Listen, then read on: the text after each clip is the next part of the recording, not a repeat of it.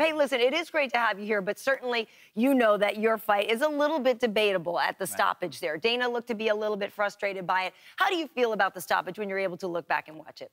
I feel like, yeah, slightly it was questionable stoppage. But number one, as a fighter, you never want to put yourself in that situation where you give the opportunity for the ref to jump in, you know? So I had been hitting him to the body pretty good.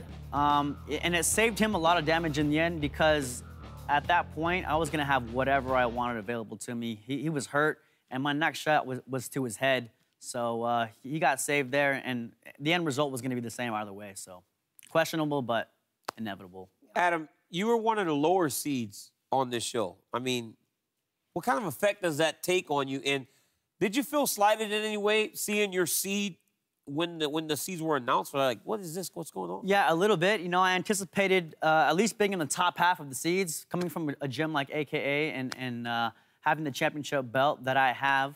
I figured I would be within the top 8. Yeah. You know, I hurt a little bit, put a little chip on my shoulder, being the number 13 seed, but, you know, lucky number 13. How can you go wrong with that?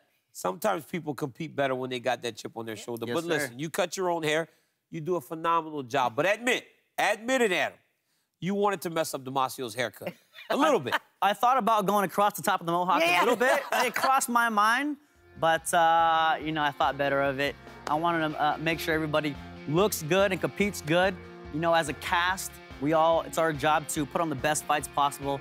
And if a haircut helps somebody be their best on that day, well, that's what I wanted. And I want to beat somebody at their best on their best day. So there's no question about, you know, how I compete, so. Yeah, I thought that was pretty cool. It's a good show of sportsmanship. I don't know if I personally would have done that, but that was very cool. You know, the thing about fighting Damacio at his best, he's certainly a person with a lot of experience, and everybody leading into this, oh, you're taking on this crafty veteran, you're taking on a guy with so much experience.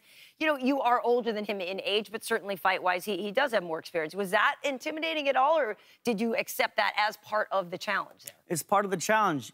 We're here in the house.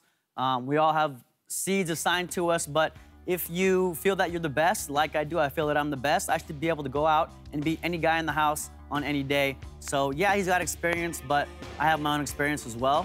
So let's put it to the test and see where we end up. That's how I went at it.